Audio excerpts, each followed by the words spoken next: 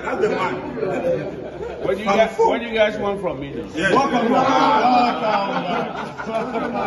Welcome back. How you doing? I'm very happy to see you. South Ghanaians, I'm alive and kicking, and I'm strong, and I really miss them.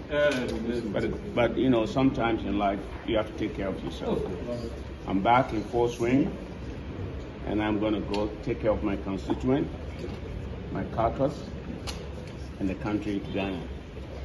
We are going to win, and we're going to succeed again. Let's keep hope alive. Thank you. Means you're unfazed about the legal battle now. The legal battle, you're still fighting it.